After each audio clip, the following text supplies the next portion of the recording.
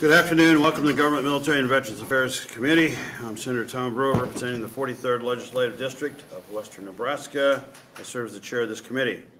The committee will take up the bills in the order posted on the schedule. Our hearing today is your public part of the legislative process. This is your opportunity to express your position on proposed legislation before us. Committee members may come and go during the hearing. This is just part of the process. They have bills to introduce in other committees, and we talked just before we started. Senator Conrad has like 3 in a row, so she probably won't be with us here today. And Senator Holleran has, he's in revenue.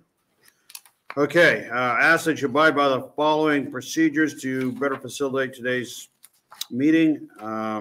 Please silence or turn off your phones or electronic devices. When it's time to present, please move forward. We normally just reserve the front row for those that are presenting on a given bill. We will reserve the close for the senator making the initial statements. The procedures as far as order will go proponents, opponents, and then those testifying in the neutral. And closing remarks from the opening senator.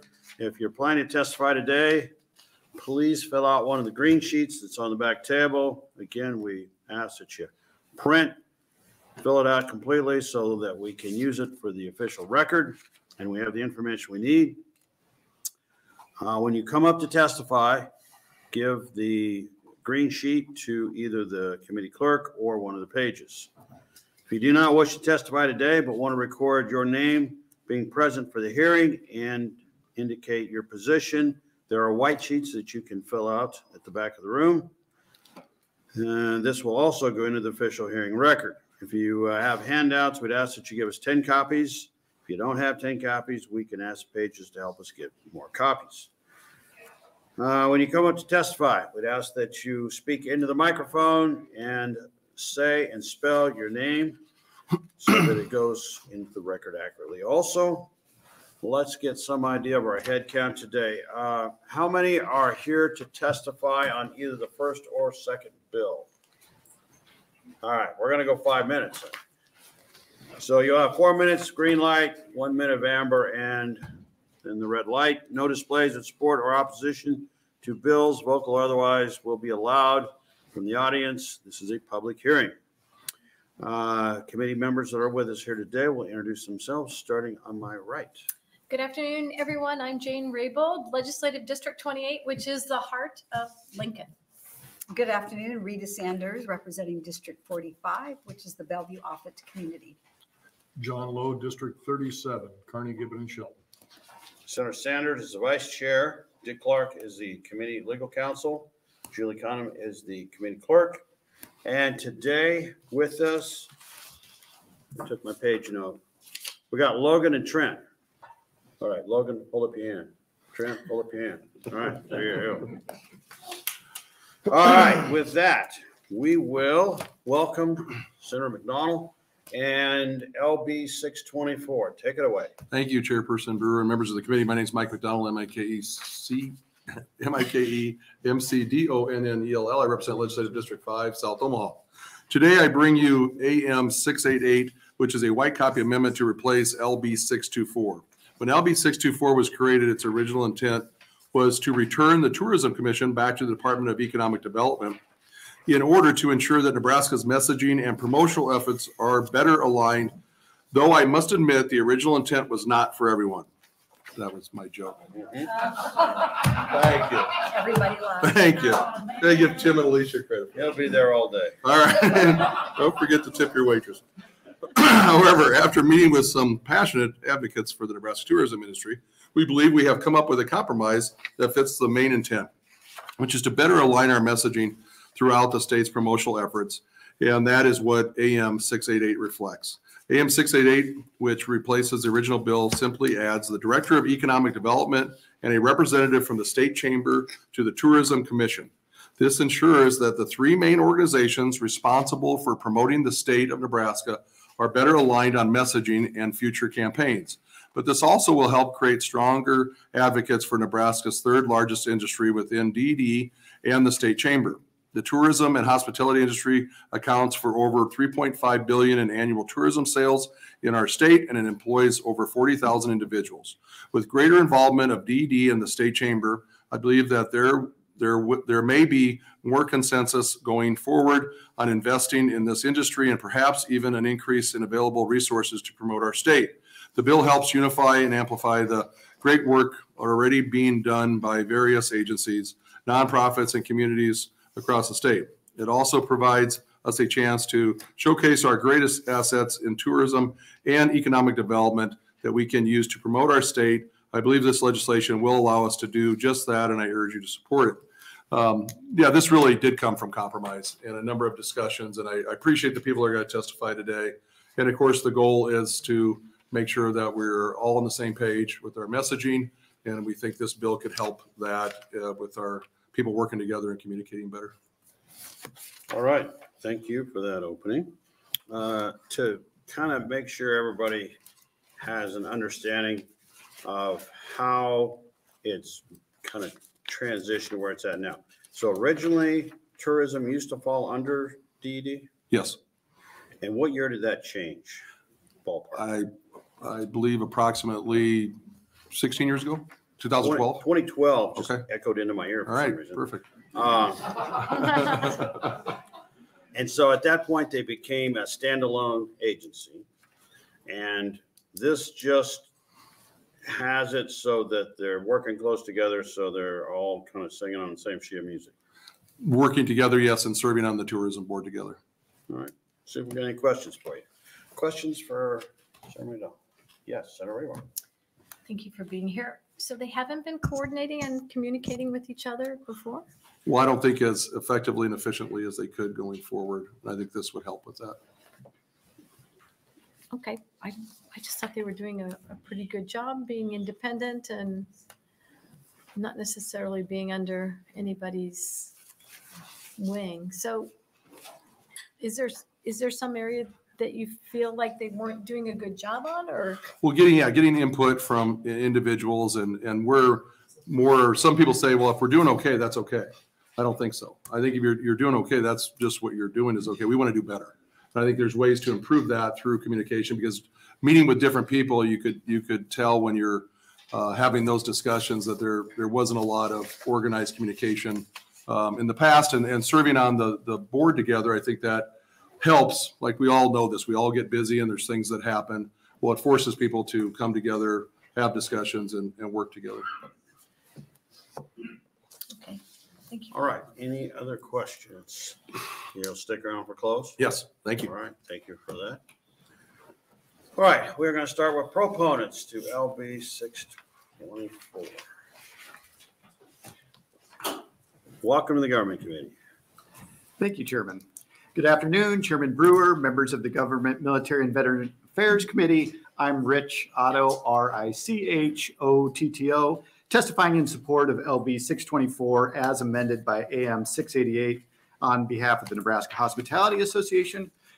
For those of you that may not be familiar with the Nebraska Hospitality Association, it was formed 2 years ago when the Nebraska Restaurant Association and the Nebraska Hotel Motel Association merged. Hotel members collect and remit the lodging tax that funds 90% of the Nebraska Tourism Commission's budget, and our goal is to see those dollars spent as efficiently as possible. We are appreciative to Senator McDonnell for having that same goal.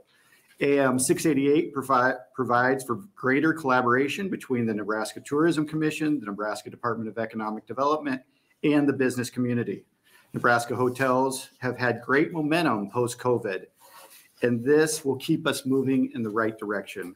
We encourage you to support AM 688, and I'm happy to answer any questions you may have. All right. Thanks, Rich. So we got any questions? Questions for Rich? Yes, Senator Roble. I have the same question, so thank you for testifying. Is there something that the previous years that they weren't collaborating and cooperating and working with each other in sync on tourism, and how is this going to be different? Well, the big thing, I think they are working together and have had communication. Probably the biggest thing is we've seen with dollars that the Tourism Commission has their campaign, and then DED did their own, got some money to do their own. And I think one of the things is, could we continue to, whenever we're doing campaigns for Nebraska to bring people back or to promote tourism, maybe there's some additional synergy that could have happened between the two campaigns. And so will the funding stay the same for the Department of Tourism? That will not be That will not change. compromised or it's assumed in the No. budget on DED? Now, no, none of that will change. This is a separate bill on appropriations, but we are optimistic that appropriations will lift the lid for tourism. Currently, it's been so good post-COVID with remittance from the lodging tax that we are actually bringing in more than the Tourism Commission is currently allowed to spend. So we are optimistic, and our members support appropriations raising their spending cap so that they can spend at all of the dollars that the lodging tax brings in. Okay, but is that? But it's all separate, nothing. So That's a separate. DED, yep, they will be completely separate still, just a little more collaboration. Okay, thank you. All right, additional questions on LB 624? All right, thank you for your testimony. All right, still looking at proponents to LB 624. Welcome to the Government Committee. Thank you, Mr. Chairman, and members of the Government, Military, and Veterans Affairs Committee. My name is Brent Smoyer, Brent Smoyer. I'm a registered lobbyist for the Nebraska Travel Association. I don't know that there's much I can add to Mr. Otto's testimony. Travel Association endorses AM 688. We appreciate Senator McDonnell being so willing to work to come to I think, a very well thought out and well-reasoned compromise to make sure that we are working in tandem. I think we can all agree that various parts of state government across the board could stand to have a little better communication, and so this will help that along. With me, I did include a letter from the Nebraska Tourism Commission. They will be coming in as neutral. Usually you see that happen for most state agencies when it comes to this kind of thing. But I do believe they are also very happy and willing to work with Senator McDonnell into the future on this issue. With that, happy to take any questions. Well, short and to the point. I like it. Senator Rule. Thank you, Mr. Smoyer, for coming. So will the Nebraska Travel Association still have a seat in the collective table or the bargaining or the meetings that they have? Yes, the Tourism Commission is made up of actually currently 11 positions, and I know I will probably misspeak at some point here, so forgive me, but 11 positions by geographical area. A number of those seats do overlap with members that are in the Travel Association. So yeah, there's a lot of collaboration, a lot of work. You should see some of the calls we have sometimes. It's like the Brady Bunch on steroids. Okay, thank you. All right, additional questions. All right, thank you for your testimony. Thank you. We're still looking for proponents to LB 624. All right, any opponents? Anybody here in the neutral? All right, Senator McDonnell. Oh, and I got to read, no, I don't have to read any letters because there's no letters. You have no opposition letters, and you have no one speaking in opposition.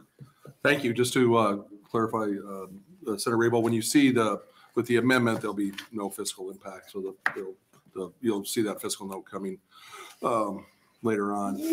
Again, God bless you. Again, it's about communication.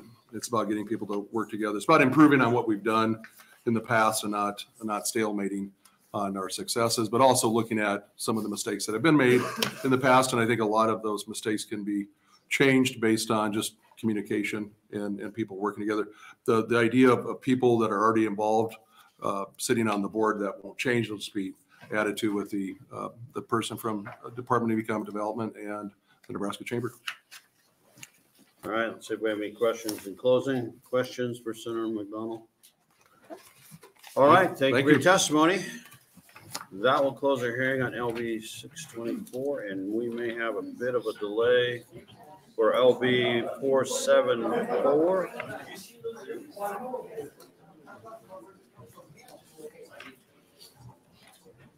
Okay, I have a question for you, Dick. So LB 535 was made the committee priority, right? One of two. Okay. Did we vote on that? No. Oh, so we don't have to vote on that? No. It's always the chair's? Well, every committee operates by the rules that are established for that committee. There's a set of model rules, but essentially, in most committees, there's a rule the chairman establishes and practice that Chairman Brewer has always had, has been that is something that's done by the chairman. And so Yeah, why don't we? usually one of those is a committee elections omnibus bill.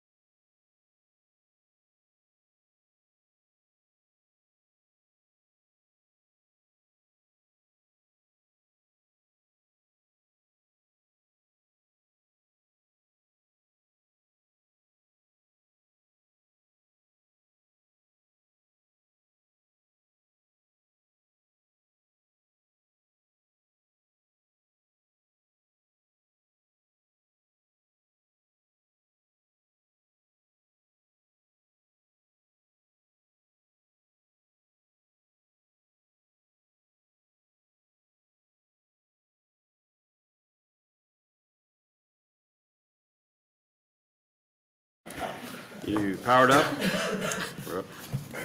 All right, everybody, welcome back. We are now going to hear the opening from Senator Wayne on LB 474. Senator Wayne, take it away.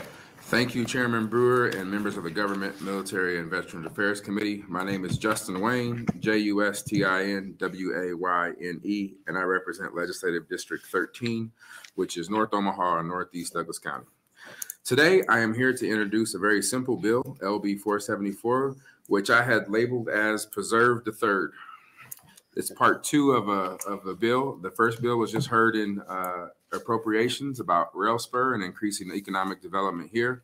Today, this part of the Preserve the Third is to preserve the cultural and historical significance of the third district. This is an important bill because it focuses on some really great intersections of rural history, Nebraska history, African-American history, and Native community history, and overall our country history.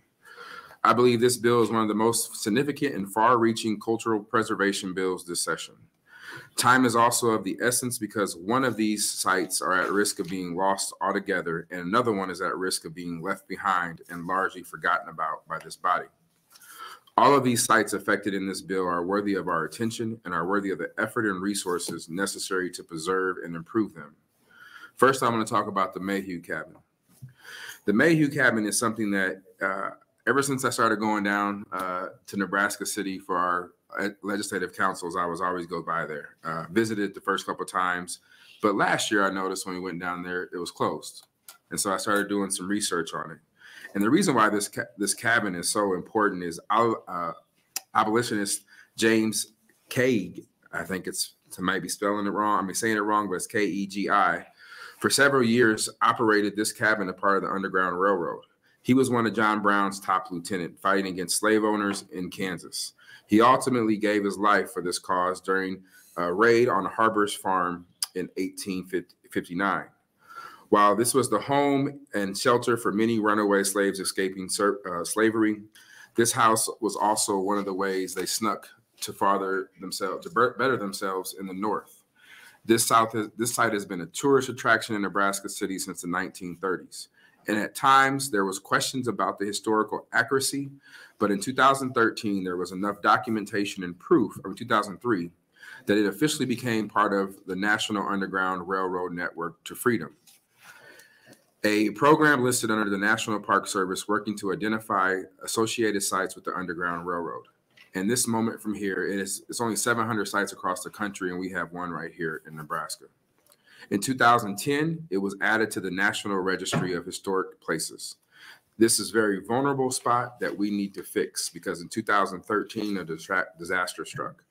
Heavy rain and flooding severely damaged the site. Mold and mildew and foundation issues followed. It has been in a shameful state of disrepair and neglect since. There has been a lot of blaming going on if you read the newspaper articles and lawsuits going back and forth. But for me as a state and as a state legislator, we have the ability to fix this problem. I have been waiting for History Nebraska to act. They haven't. I've been waiting for Nebraska City to act. They haven't. I've been waiting for the county to act. They haven't. So today I leave it up to this committee to act. Bringing this back into the history of Nebraska or into the game and parks will ensure that the Mayhew cabin can live for another 100 years. Now turning to Fort Robinson. That was my first year of going out there during the turkey hunt with Senator Brewer. And he said, you should go west and go visit Fort Robinson. And I did. And during that time, I learned about the Sioux Wars that were fought from 1876 to 1890 and the historical significance of that area. The fort was originally built in 1874. It was initially small, a third-rate outpost with no right-minded person would live in that area at that time, but they still had people there. Eventually, permanent structures were built and infrastructure would arrive, and it would become one of the busiest, bustling fortresses in America. And it was the key to Western expansion. The relationship between the United States Cavalry and this fort cannot be emphasized enough. Soldiers from around the country were sent there, were trained, lived there. Their horses and mules for the U.S. Cavalry were trained there. It is one of the best horses in the cavalry were bought there and bred there to help support local livestock in the area. And we still see those beautiful horses out there till this day. The cavalry facility became the largest of its kind in the world, not just in Nebraska or in the United States. And its local communities paid great respect to it, especially during the First World War. In 1885, the 9th Cavalry was stationed at Fort Robinson, and the fort underwent significant expansion and investment by the federal government.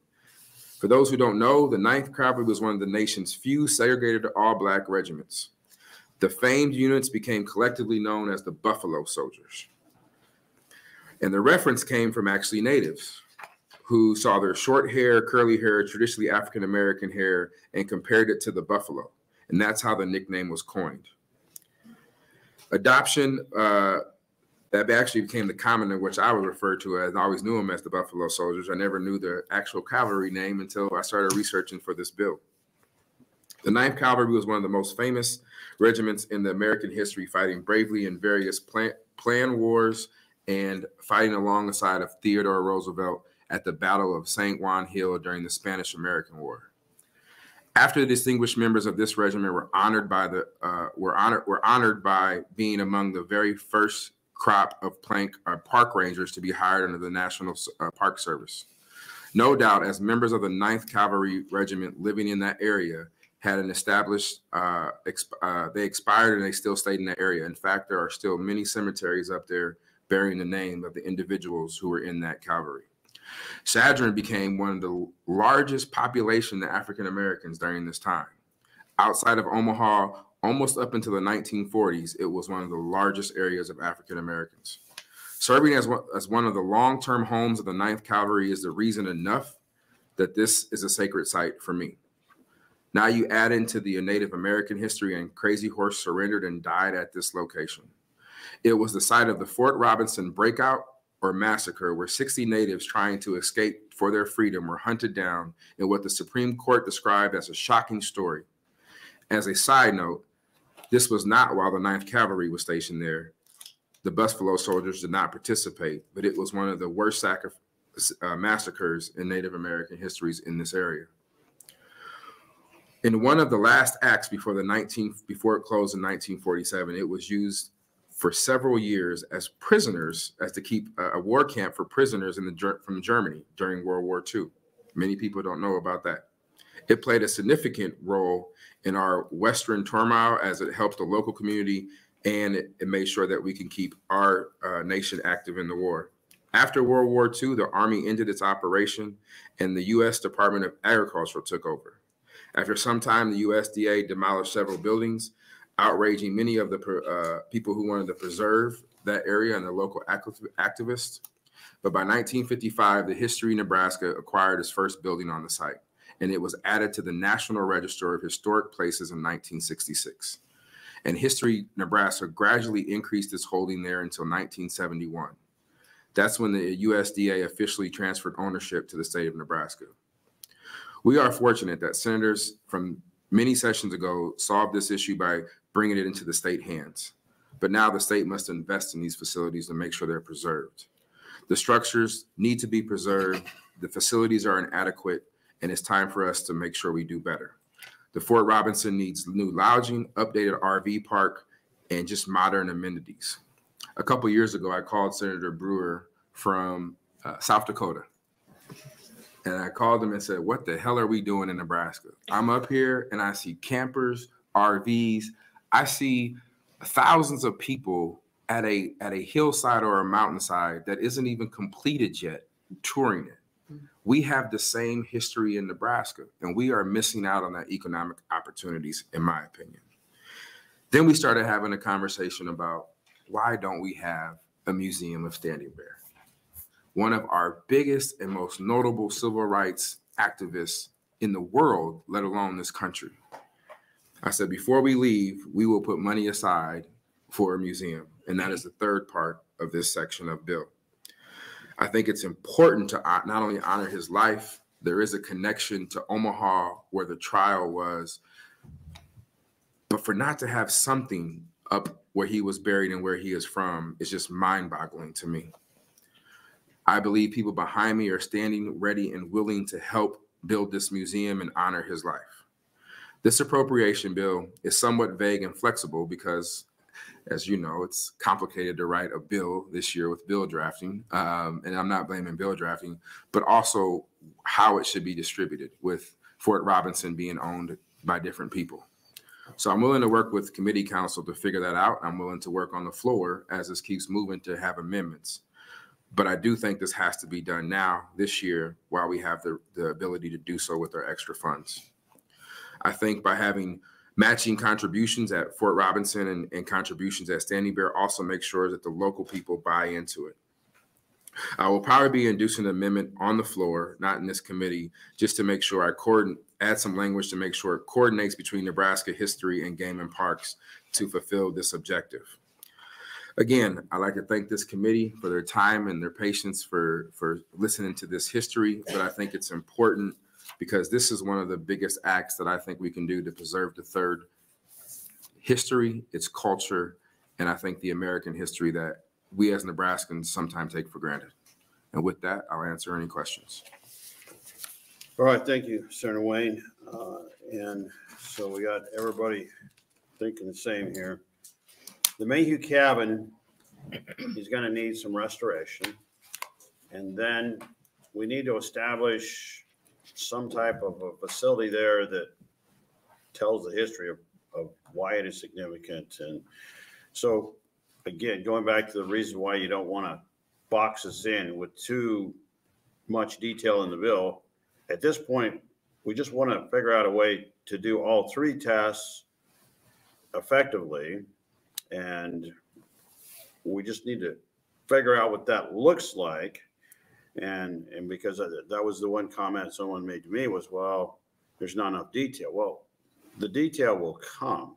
It's the concept and the need that we're trying to establish. Right. So at the time of writing this bill, we were still trying to figure out who actually owned Mayhew Cabin. And then what we got from Game and Parks, who visited with us, and Historic Nebraska is parts of Fort Robinson are owned by different parts. And so coordinating that plan while doing 2-day committee hearings and all that, just it wasn't going to get done in time. But I'm sure by select, if this gets to the floor, by select, we'll have that worked out with an amendment. Well, I did have a chance to talk with Tim McCoy, and he has offered to open Fort Robinson up for us to take a senator trip out and get a tour from front to back, downrange, the whole place, to better understand and see what's there and possibly where a footprint, if we expand, where that could go. But your point on the history of the fort, the Cheyenne breakout, they have a monument to that there.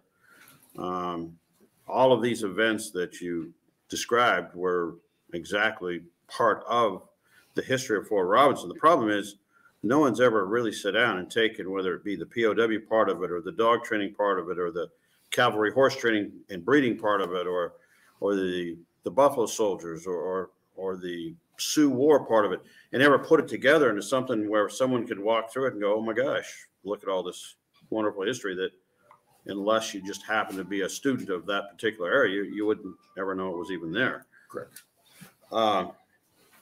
And then Standing Bear kind of speaks for itself. I mean, if we made the decision to make it one of the two statues that represents the state in Washington, D.C., maybe we ought to have somewhere where you could come and know more about it. I mean, so I'm not native, but I felt disrespected being at Crazy Horse and seeing the story of Standing Bear being told there, and I can't come to the state and see the same thing. I felt like we're doing a disservice to our own citizens of Nebraska that we can travel to DC or travel to South Dakota to learn about one of our own. All right, thank you. Questions for Senator Wayne? Senator Lowe. Thanks, and thank you, Senator Wayne, for bringing this. How many millions of dollars have you put into bills this year that you'd like to have come out?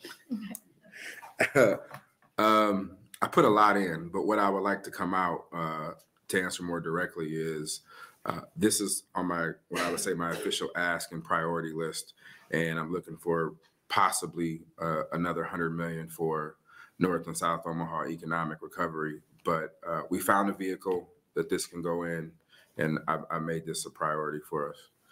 So the other priority probably is going to be the other bill that you guys kicked out, which is the felon voting, which doesn't cost anything. But yeah, I do more for the 3rd district than I do my own. So it's all right. I appreciate your pride in all the bills that you bring, and we struggle sometimes collaborating on them. But the Mayhew cabin, is it in a bad location? Will it suffer from flooding again if it stays there? Well, it's next to a state park facility, a cabin. I think that could be worked out. I think it was just a once in a 500-year flood, but I think it's because the plumbing and from my understanding, the plumbing and those things weren't updated, which helped cause the flood. So I think once we do all that, and the estimate, just so people understand, we think it's under $1 million. So the rest of this is truly going to Fort Robinson, which is at $27 million, and we estimated a museum to be around 50, and that's why we're requiring this match. So we think we can get it all done. Thank you. All right, additional questions? All right, thank you for that. Thank you. And will you stick around for close, or are you going to? Right back to close there, come back to close there. All right, and I may be coming your way. I'm supposed to be there at some point here. All right, we are now going to take proponents to LB 474. Proponents. Nobody? Anybody who wants to speak in the positive? All right, welcome to the Government Committee. Hello, good afternoon. My name is Shauna Carpenter, SHANNA-CARPENTER. And I am with the Ponca-Trumbull, Nebraska's Tribal Council. I'm representative of our District 3, which is the Lincoln area. And I'm actually speaking on behalf of Richard Wright Jr. He's our Director of Culture Affairs, and he's in Norfolk in inclement weather and couldn't make it here today. So he's prepared something, and I'm going to read it for him. Good afternoon, Senator Tom Brewer and the Government, Military, and Veterans Affairs Committee. Aho, Ponca, Ijaje, Widike, Wajingapa, and Wahe, Ijaje, Widike.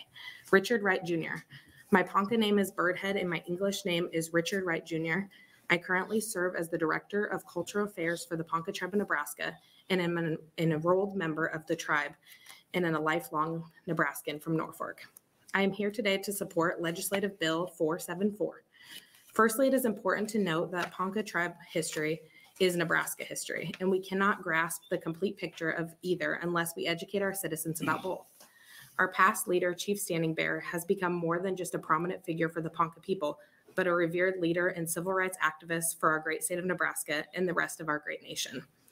On May 12, 1879, a day that will forever be memorialized in Nebraska and United States history, in Omaha, Nebraska, Judge Elmer Dundee declared the Native Americans were considered people under the federal law, and it is directly due to those brave actions of Standing Bear, as well as Nebraskans, that Native Americans across the country were finally beginning to be granted the rights and privileges that our great state and nation has to offer for all of their citizens. A Ponca and Standing Bear Cultural Center will allow us to better preserve our history for future generations of Poncas and Nebraskans. We currently have some of Standing Bear's personal belongings housed in our Ponca Museum in Niobrara. We are having active discussions on repatriating more of the artifacts soon, and a Ponca and Standing Bear Cultural Center would allow us to provide a good home for those repatriated artifacts and ensure their preservation and safety for many years. Since our termination in 1965 and our restoration in 1990, the Ponca Tribe of Nebraska has grown exponentially, and I believe that at this point, we are more than capable of sharing our history and educating visitors on the legacy of Chief Standing Bear and the Ponca people. I believe that constructing a Ponca Cultural Center will be valuable in educating Nebraskans and tourists about the heritage and importance of Standing Bear in Nebraska's history. And I urge you to vote in favor of Legislation Bill 474. Thank you, Government, Military, and Veterans Affairs Committee, for allowing my voice to be heard, and I will do the best to answer any questions you may have. All right, thank you. Okay, questions? Well, I thought that Senator Wayne did a very good job of explaining that empty feeling to go up to the memorial at Crazy Horses, South Dakota monument and see the area they've dedicated to Standing Bear, and then to think about us being the home of Standing Bear and not having something like that you can recognize his accomplishments. So we got statue in DC, so we got to start, but we're not there yet. All right, thank you. All right, next proponent.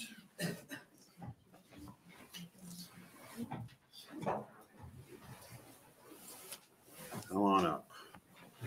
Welcome to the Government Committee. Thank you.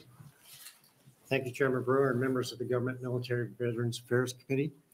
I am Brian Beckett. That's Brian, B-R-Y-A-N, Beckett, B-E-Q-U-E-T-T-E. I'm the mayor of Nebraska City, and I've been blessed to serve in that position since April of 2015. I want to thank the committee for the opportunity to be here today to voice my full support of LB 474, specifically the portion of the Nebraska State Historic Society purchasing, upgrading, and managing the Mayhew Cabin Historical Site.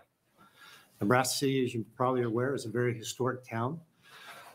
With Mayhew Cabin being one of them, we have 11 period homes or museums within the city. One of those is also owned by the city, the Wildwood Period House. We have an active museum association. The city funds part of the museum association director's pay because we have one of those facilities, so we help with his stipend each year. We also use some of our economic development funds each year to help fund the museum association so they can pay docents at each of the museums and period homes to expand the hours that they're open so our residents can enjoy them and bring their guests in with them as well. We also have a history of working with the state and its departments on preserving historic sites and natural resources, specifically the Arbor Lodge and State Park. In 2013, 2014, when the department was looking possible closures because of budget, the Friends of Arbor Day Lodge, which is mostly made up, it's a nonprofit made up of mostly Nebraska City residents, worked with the state.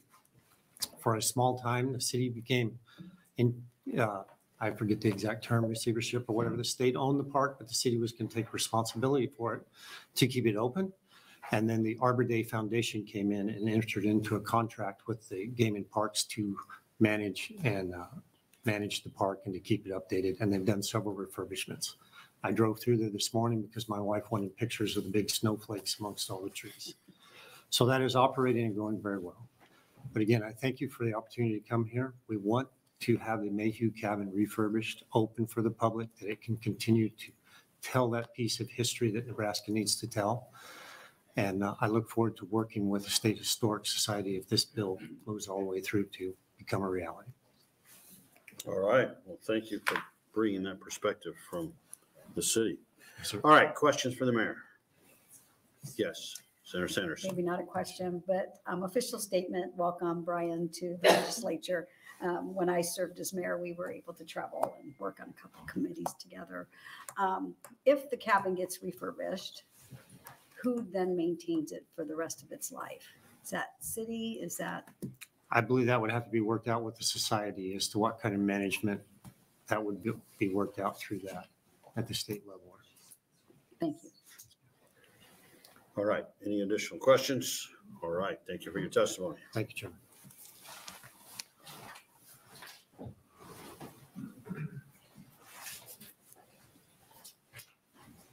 Welcome to the Government Committee. Batia. I'm Angie Starkle, the Vice Chair of the Ponca Tribe of Nebraska. Today I'm going to read it's Angela Starkle, ANGELASTARKEL. My apologies. Today I'm going to read a statement from Stacy Larby, who is also Ponca, as well as our Tribal Historic Preservation Officer. Stacy is a three times great-granddaughter of Chief Standing Bear. Unfortunately, because of weather, she was not able to be here. Good afternoon, Senator Brewer and members of the Government, Military, and Veterans Affairs Committee. Ijaje Wawitate, Stacy Larby. I am the Tribal Historic Preservation Officer for the Ponca Tribe of Nebraska, a Ponca member, a Nebraskan, and a three times great-granddaughter of Chief Standing Bear. In my position as the Tribal Historic Preservation Officer, my honor and sacred duty is to preserve and protect the Ponca ancestors, traditions, language, ceremonial objects, and sacred places. This honor is not only limited to these duties. I am as well the steward and caretaker of artifacts and heirlooms that belong to Ponca relatives. As irony has it, some of these items belong to my grandfather, Standing Bear. In my eyes, not only am I preserving and protecting a part of Ponca and Nebraska history, I am preserving my family's history as well. The story of my grandfather and the Ponca people goes beyond the history books and his trial. The story of Standing Bear and the Ponca people's extraordinary ancestry needs to be shared. Everyone on this committee has an opportunity on sharing that story. The passing of LB 474 will aid in preserving and protecting our family's heritage and culture, such as Chief Standing Bear's tomahawk, and will tell the untold parts of Ponca history along with Chief Standing Bear's story. You all will be a part of that starting today, and what you vote on for this, when you vote on this. The Standing Bear Museum will also educate and empower Ponca people in knowing whom and where they come from, healing trauma, and preserving our language and culture. The building itself is a means of preservation of most of what we have housed in archives, artifacts, audio, and oral histories, and needs to be protected in a controlled environment. The Standing Bear and Ponca Cultural Center will educate Nebraskans and the world about the greatness that can come from unity, resiliency, and the preservation of people. The story of the Ponca people is a true Nebraska story. We have seen this time and time again, Nebraskans coming together to do what is right. I was taught to think 7 generations ahead. LB 474 will do just that, to support, preserve, and protect the Ponca history and the livelihood for the next 7 generations. Thank you for allowing me to use my voice. I wanted to add just an additional comment on behalf of myself and the Ponca tribe that you've heard me previously mentioned that we have these artifacts that are over 100 years old from Standing Bear. These artifacts will help tell Standing Bear's story, and they need to be protected in a controlled environment so that it can be shared with all Nebraskans. And this story of Standing Bear and the Ponca people is really about our civil rights. And this hits homes for all Nebraskans on protecting our rights. And that's the rights of having to be able to have, make a livelihood, to take care of our family and be part of our communities.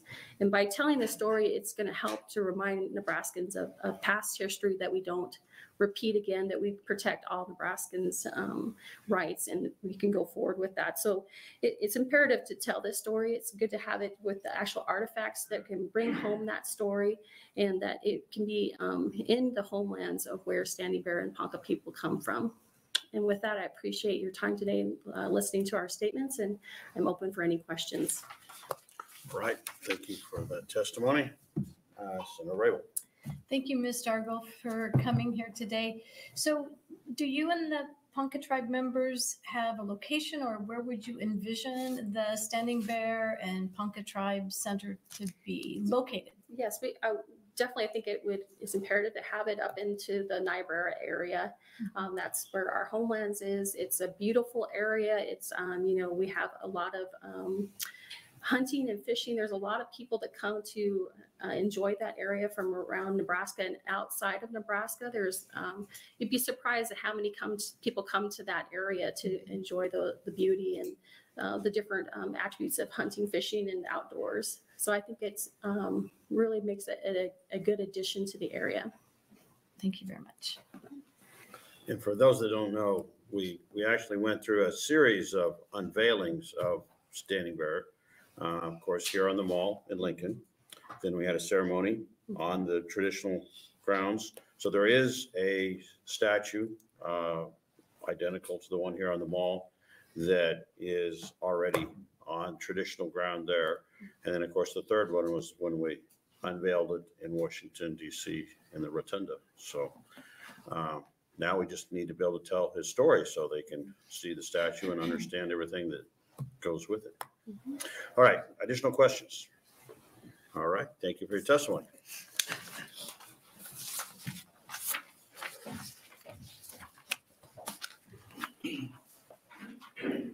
Welcome to the Government Committee. Good afternoon, Chairman Brewer, members of the Government, Military, and Veterans Affairs Committee. My name is Kent Rogert, Kentrogert, and I'm here as a registered lobbyist for the Ponca Tribe of Nebraska. Just have a few things that we would like to, in the wording of the coming amendment, we would assume. And Mr. Chairman, you are correct in your original statement. The details will come, and I'd be happy to work with Mr. Clark when we go to put those together. But one of the things we want to make sure we do is we direct the funds towards the Ponca tribe. The opening part of the bill goes to Nebraska Historical Society. We think we'd rather have it in a little more controlled environment for ourselves. There's a may in there on page 2, line 7. May use those funds. We would like to see the word shall. And then we have a new name. It's not going to be probably the Standing Bear Museum, but rather the Standing Bear and Ponca Cultural Center. So there'll be lots of different things going on in there. And they have some preliminary plans on how to build that, and what it would cost, and anywhere from upper single digits to lower double digits in the millions for that type of museum. Happy to answer your questions you might have. All right. Well, I'm glad you clarified that this is kind of the broad stroke what we need it to look like. Yep. And now we're starting to fill in and getting details. So yes, some patience on getting it perfect. I think the concept is, hopefully the committee looks at the concept, the end state of what this should be, and then as the bill travels through session, we'll figure out how to get the detail that we need there. But we need all the players to come in and share their wisdom on what right looks like, so that we don't end up putting something into the bill that hurts our ability to actually accomplish that Correct. goal. Okay, questions for Ken? Questions? Thank you. All right, thank you.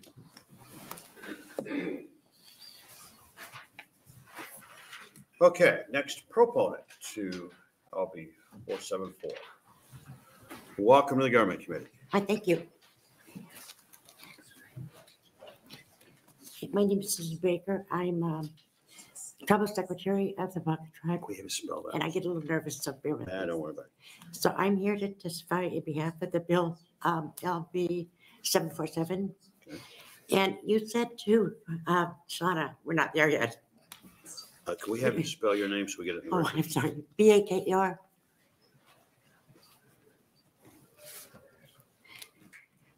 You said to Councilor Carpenter, we're not there yet. So my question is when? When are we going to be there? We went to Harvard to Peabody to get Standing Bears on Tomahawk. So we were shown a room downstairs full of Southern Ponca and Northern Ponca artifacts, including Standing Bears beaded moccasins. So we are trying to build our event center and culture center and possible museum where we can bring it home. A lot of the museums throughout the United States are giving back the American artifacts, including the hair of children that they took. So we need a help of our government to be able to do this. So you say we're not there yet. Standing Bear is Nebraska. Nebraska is Standing Bear. I happen to be a member that came back from California and joined my council. More members are coming from out of state back to Nebraska because we're Ponca. So if you guys are not Standing Bear and we're not Nebraska, then when do we merge in partnership so we can be there? That's my question. So I support this bill because I think it's important for Nebraska as well as it is for our tribe, the Ponca. It's a full history. This is civil rights. This is a civil rights case. It's civil rights for Nebraska. It's civil rights for our tribe and other indigenous people. So when do we bridge that gap? I mean, the gap was bridged when he went to the trial and was released. And he offered his tomahawk in payment. He had no money. So we get it back. So when do we partner back up and fill in the gap of the civil rights? Okay, and this may be my fault that I didn't explain that better. When I said we're not there, what I mean is we are going to make a law. And if we do it wrong, we will do the project. So don't think that it's not because I don't think it shouldn't be done. I think we have to carefully write the law and secure the funds so that this opportunity we have to do it, we do it as close to perfect as we can. So I'm sorry if I misstated that. It's not an issue of whether we think it should be done or needs to be done. It's how do we do it so that we do it right. And that's, I think, the true concern we have is I understand that. I'm sorry, we missed out last year when we came before for the bill. And we need this to be done to where we can display its history, its tourism. It brings a lot. People need to know who we are and what this case was all about, including Nebraska. Well, I think if you were to ask folks within the body, if you wanted a champion for a cause, there's no better champion than Senator Wayne. And I'm there with him. And there may be better champions than the two of us, but you have two very good ones. So trust me, we are going to do everything humanly possible to figure out what this should look like so we can get it done. Thank you. All right, questions? All right, thank you for your testimony. Thank you. All We right. appreciate it. I'm being given a warning order that I'm going to judiciary quickly here, so don't be upset if I leave. Senator Sanders will take off and do a great job. Okay, and that was my second warning. Okay. Judy, welcome to the government. Oh, thank you. Since you said you were leaving, I apologize, but I decided I've got to get up here. So I have Senator Brewer, Chair and Committee. Thank you so much. I am Judy Kabash, the Executive Director of the Nebraska Commission on Indian Affairs. My name is spelled JUDIGAIASHKIBOS. And I'm testifying in the capacity as the Director of the Commission on Indian Affairs. I have been the director for 27 years. This is the beginning of my 28th year. And I am a proud member of the Ponca tribe of Nebraska. And never in my life did I believe that we would be sitting here today contemplating this legislation. So I want to thank the leadership, Senator Wayne, and I agree with you. The two of you are amazing and what you can do together. So oftentimes it's just the timing of life that things come together and that we have the leadership and the diversity that we do that wants to celebrate all of Nebraska's history. And as you said, Senator Brewer, Standing Bear is up at Niobrara, and that was partly due to your leadership in LB 807 when Standing Bear went to Washington, D.C. after he was dedicated over here in 2017. So since he's there, I think we need to have the cultural center there. The devils are in the details, as they say. I'm a little concerned about a lot of this language, but I understand. I'm open to, as everyone said, working with you to get where we need to go so that this is a priority bill that may include the MMIP priority, that status. I want both of those to be there. On behalf of all of the tribes in Nebraska and the Indian Commission, we are committed to helping save lives and to give a voice to the voiceless and to protect our missing and murdered Indigenous people. And until the trial of Standing Bear, we weren't considered humans. And yet today we're still not treated with the dignity that we always deserve or should have. So trying to think, there was something in the fiscal note that maybe the History Museum's going to talk about, but you do know there's a museum down in Oklahoma, the Standing Bear Museum. It is not the intent of this bill to give any of that money to the Oklahoma Standing Bear Museum. And as the Ponca tribe has testified, this would be located on trust lands up in Niobrara. And I believe as the bill reads now, the funds would have gone to History Nebraska, and I'm sure they're going to testify about whether they want to oversee Mayhew and all that. And understanding they have divested themselves of properties, and I'm not sure that they want to take on more. But I think last year, your bill for the museum, the Poncas didn't get any last year. The money went to the movie. And I think that movie is going to be so amazing when it happens. That will really put this story front and center. And I think that it would be important to use that same mechanism for funding, to have it go to the Department of Economic Development rather than History Nebraska. And then they directly work with the Ponca tribe. So that's what I think would be preferable, because I understand it is state funding and you are in charge of that money. So however this plays out, I think this is going to be a first in our history, and it's time to tell this story. So thank you all. I hope this moves to the floor, and if I'm assured that our MMIP is going to be a part of the priority, I'm going to trust all of you and be flexible and be willing to work with the tribe, with you, with the Mayhew people, with Fort Robinson, because all of those stories are threaded together to be a part of our people's history. And we have been left out for far too long. And I know you all want the children in our state to not have to go to South Dakota and other places to learn our history, when they could come here and go to the Ponca Cultural Center. So with that, I would say thank you again. And Senator Hellerman, it's nice to see you. And I'd be happy to answer any questions. All right, Judy. So if those that might not be familiar with the movie, can you just give a quick synopsis of the Standing Bear movie that is in development?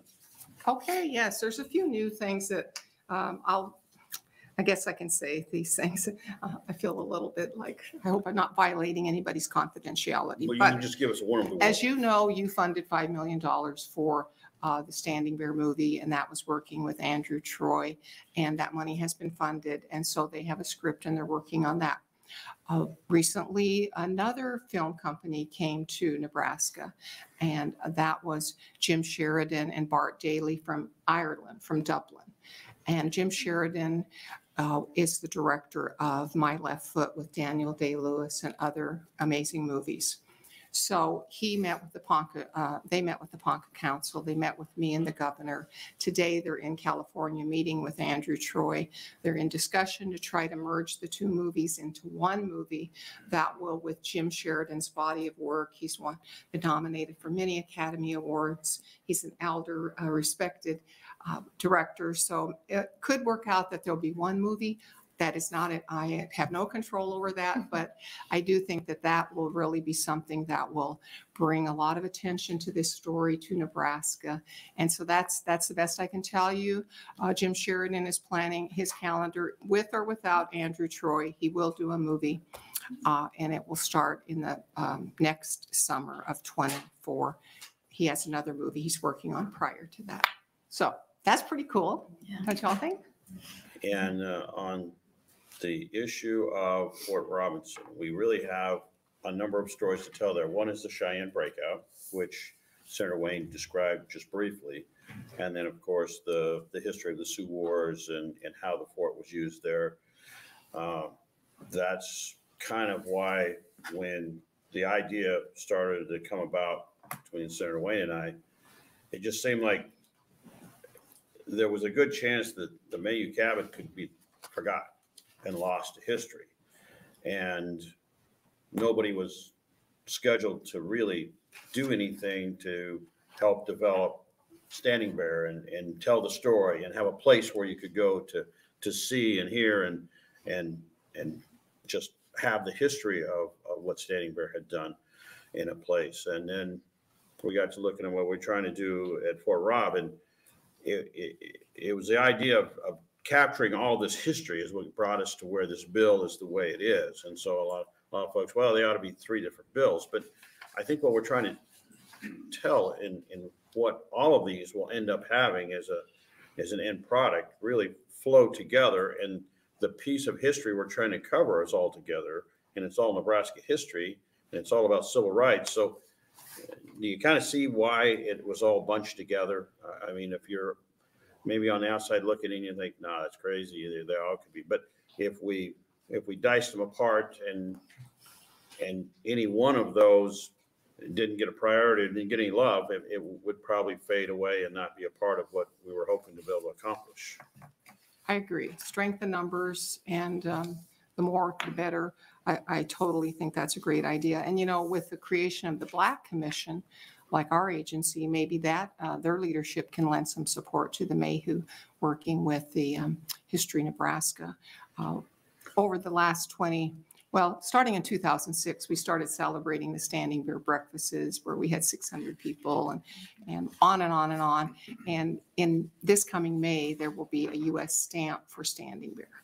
So that's coming out May 12th. And the Standing Bear footprint is growing. It just keeps growing. And the more people know the story. So Nebraska, every time you see news feed on what's happening in DC, the position of where Standing Bear is in the U.S. Statuary Hall. You see our chief there. And that always makes me feel so proud. So I hope that we find a way to get this, everybody else, if they're all as supportive as you are, then I feel confident that 35 million, is that the number we're talking? Well, it's a number that we're working with. And again, what we need to do is be sure that that's a number that can do what needs to be done, that we have the right support from the right folks. If we need a little more, that, you know, we have options to do that. So that's a number we're working with, but we shouldn't be actually, you know, fixed on that, because we need to figure out how to do it right. And we're not absolutely sure what right looks like when it comes to the money piece of it either. So sure. The Standing Bear Cultural Center would play into your Star Wars up at the Niobrara State Park. So I think could be a win-win. There's lots of reasons why the Ponca tribe is an important partner. And I hope that they aren't given the least amount of money. I hope that they're given a good amount that they can find matching funds to and have it on their trust lands so that they control the narrative. We like to use Star Wars money, so sure, we're gonna figure it out. Okay. Thank you. Any other questions for Judy? Yes, Senator Lowe. Thank you, and thank you, Judy. Every year the senators get stamps for the interim session while we're not here. Could you make sure that those are Standing Bear stamps? Sure, I think I can do that. Maybe the clerk that does that, but okay. Well, you put arm wrestling to do that. All right, any other questions? All right, thank you, Judy. Okay, next proponent. And I'm probably gonna be leaving during your testimony, so please don't take it personal here. I just gotta be somewhere else. Welcome to the Government Committee. That's just fine. Good afternoon, Senator Brewer, members of the Government, Military, and Veterans Affairs Committee. My name is Drew Graham, DREWGRAHAM, and I am legal counsel for the City of Nebraska City. And I'd like to thank you for the opportunity to come and testify very briefly in support of LB 474 on behalf of the city. Really, I guess I'm just here to offer a little bit of context to a few of the things that I've heard thus far, specifically related to Mayhew Cabin and the Mayhew Cabin site as it relates to this bill. First and foremost, the site itself where the cabin is located, and then an adjacent parcel where I'm going to call it the museum structure is located, are both owned by a private nonprofit foundation. So that foundation has a board. They have owned and operated those sites for a number of years. As has been mentioned by Senator Wayne, in May 2019, there was an substantial flooding event that occurred that did result in the flooding of both the museum structure and the the ravine that sits immediately adjacent to the Mayhew cabin.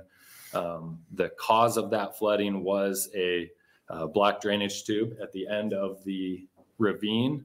And I guess the best way I can state it is the ownership of that drainage tube is a point of contention between the foundation that owns the site and between the city. The city has no record of ownership of that drainage tube.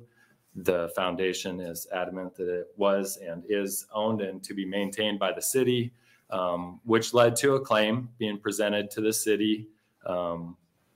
Given the allegations and the amount of the claim that was made at that time, a decision was made by the city to deny the claim and let the matter resolve itself legally in the courts. The initial claim that was presented to the city was for just over $3.9 million. So that would be for the reconstruction and replacement of the building, all the infrastructure, everything, and included a $3 million punitive damages ask from the cabin or from the foundation of the city. So again, my advice at that time, I was representing the city. My advice was to just deny the claim and let it resolve in the courts. Unfortunately, for clarity's sake, the resolution never came. The final lawsuit that was filed by the Mayhew Cabin Foundation against the city was ultimately dismissed for lack of prosecution. They had an attorney that was working pro bono who had to withdraw for personal reasons. They were not able to secure additional counsel. So the case was dismissed. So for the 4 years interim, the city did, I guess, weather all of the public statements and disparagement that came along with, denial of this claim and defending of that lawsuit. The city shares in the disappointment over the closure of the cabin, both as a historical site and a tourist attraction for the city. I'll reiterate, as Mayor Beckett said, the city is one of the oldest in the state of Nebraska, and there is a great deal of history and extremely old history for the state of Nebraska, including the cabin and the site there. That said, again, given the litigious nature of the foundation and the manner that it was handled publicly, the council has, I guess, had no interaction with the foundation as it currently exists towards,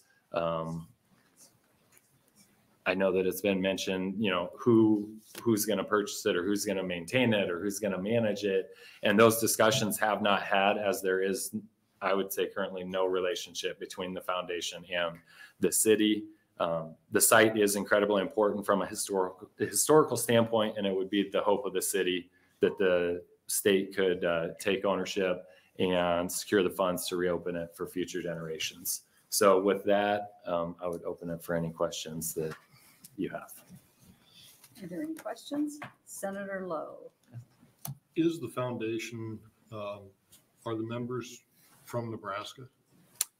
So I believe that there are members of their board that are from Nebraska, but as far as all of them, I do not know. There are several members of their board that are from Nebraska, yes. All right, thank you. Are there any others? Senator Rainbow. Thank you for your testimony, Mr. Graham. Do you envision the possibility and opportunity for Nebraska City to work with the foundation and work with either the Nebraska Historic Society or whoever is the recipient of the funds to do the restoration of the cabin? Because it seems like it would have to be something very collaborative. For sure. Obviously cannot out. speak to, the council and their desires as a independent body. I do know that the city, as the mayor indicated, currently works with several other museums, agencies, the state in different regards to do that. I think the current tension that we're seeing or have been seeing over the last number of years had to do with the foundation board as it exists. So the members and the tension that the city was feeling from them. So there was never necessarily an approach for a collaborative solution or a way to address it. As I said, the first ask that we got was 3.9 million.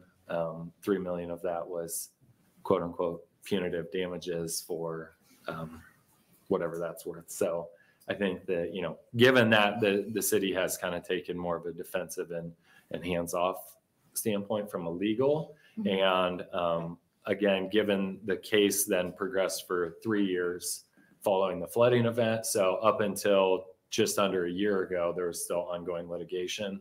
So again, under my advice, there really hasn't been any reach out to that end just due to the litigation. Okay, thank you. Thank you. Any other questions?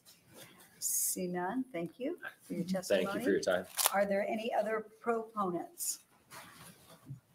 Any opponents? Any in the neutral?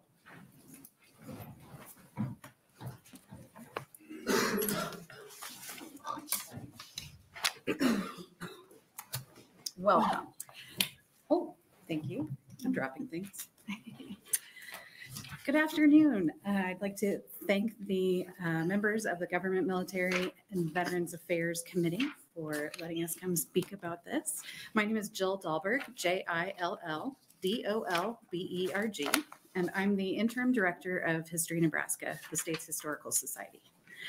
I want to thank Senators Wayne, Brewer, and Hardin for introducing this bill and the emphasis that it places on Nebraska history. We don't often see bills that are so enthusiastic about history, and so we get tickled by that. And we're grateful for the trust that this bill shows in History Nebraska and our care of historic sites. I'm here testifying in a neutral capacity, but only because I have so many questions about the ramifications of the bill should it be passed. But first, I'd rather tell you what I'm not neutral about. My agency and I are passionate about historic properties. We own, maintain, and operate Chimney Rock, Neely Mill, the George Norris House. We own and maintain, but don't operate, the Nyhart Center in Bancroft. And as you know, we already own, maintain, and interpret about a dozen buildings at Fort Robinson. It's long been our goal to undertake a project that would update the interpretation of Fort Robinson. It is old and tired, admittedly, and it doesn't tell the full story of the site. Senator Brewer was right. There's layers of history at Fort Robinson, and mostly they're told well in books, but we could do a much better job of coordinating with Game and Parks and with the university to tell all of the stories. So if I was allowed to dream a little bit, I would love to coordinate all of the work with them to coordinate all of the historical interpretation about Fort Robinson. So if that's part of what this bill is about, we're very enthusiastic. But it also mentions an intent to upgrade and maintain Fort Robinson, which covers a lot of ground, like literally 2,500 acres. So, and a bunch of that is owned by and operated by Game and Parks. So we'd be really excited to learn more about what the intentions are for the improvements that would be made there. So just part of that dialogue. I want to be part of the conversation. As for the Mayhew cabin, I'm very familiar with the cabin and its historical significance. The cabin, sometimes referred to as John Brown's Cave, was listed in the National Register of Historic Places in 2010. It has two periods of significance. So the first is from 1855 to 1859, when the cabin was used as a stop on the Underground Railroad. And then the second is from 1937 to 1959, when the cabin was moved and it became something of a tourist attraction.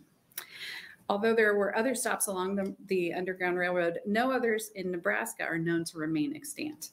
The sites may exist, but the buildings do not.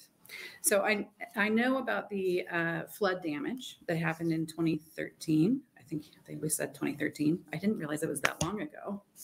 But specifically, I'm not sure how extensive the damage is. I've learned a lot from this hearing that there's mildew problems and definitely some collapse of the cave tunnel system that ran underneath. So I presume that's part of what I presumed that a lot more of the funding from this bill would go towards that than is apparently earmarked for it. There are a few points that could use some clarification about the intent of the bill regarding the Mayhew cabin. Is it the intent of the bill that we would purchase the cabin outright, or do we need to follow a regular process for acquiring the property that is in state law? Is it the intent for us to acquire the cabin alone or to include the associated buildings on the site? which includes a modern administration building as well. And as he said, those were damaged as well by the flood. This might impact the scope of the updates that are required. And finally, is it the intent that we would own the cabin and contract with the existing Mayhew Cabin Foundation to operate the site as we do the Nyhart Center? Or is History Nebraska intended to operate it? So clearly we've got more conversations. The bill also mentions funds for the Standing Bear Museum. I had not heard plans for a Standing Bear Museum or Cultural Center. I want to correct myself. But I am certain that it is worthy of having a museum and would be more than happy to work in whatever capacity is needed to help that be accomplished.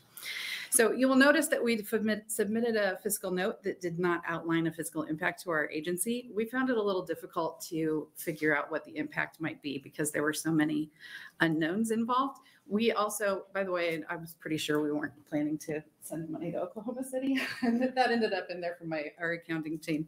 Sorry about that. We are more than happy to meet with anyone that seems appropriate to make plans and talk through ideas. We're grateful to Senators Wayne, Brewer, and Hardin for recommending a bill that has so much potential to emphasize the importance of Nebraska's history and help us to interpret more of it for our citizens. There are so many cultural perspectives that can be shared from this variety of historic properties, and we're eager to talk more about it. So thank you for your consideration, and I'd be happy to answer any questions that I can. Thank you very much for your testimony. And I think Senator Brewer mentioned this was the broad stroke, Right. and then the devil's in the details, which hopefully you'll be part of. Yes. I'm excited to hear more and more as this evolves. Me too. Yeah, let me check to see if there are any questions. I see none. Thank you for your testimony. Thank you. Are there any others in the neutral? See none. Is Senator Wayne here to close? Oh, and I do need to read, for the record, letters for proponent, we had 5, opponent 0, and 1 in the neutral. Thank you, Chair Sanders and the Government Committee. I'm glad we had this hearing. I have wrote for Senator Holleran some very, very long and complicated bills down here. Some dealing with money, some dealing without. This was by far the hardest bill for me to write because my office reached out to the nonprofit multiple times and did not get any feedback. So figuring out who owned Mayhew was one thing. And I'll be very blunt. The reason we put these packages together was about how to get votes. Looking at the time, I didn't know Senator Decay, and now he's on my committee. So I thought, a new senator probably wants something in his district, so we should put something up there with the Ponca tribe.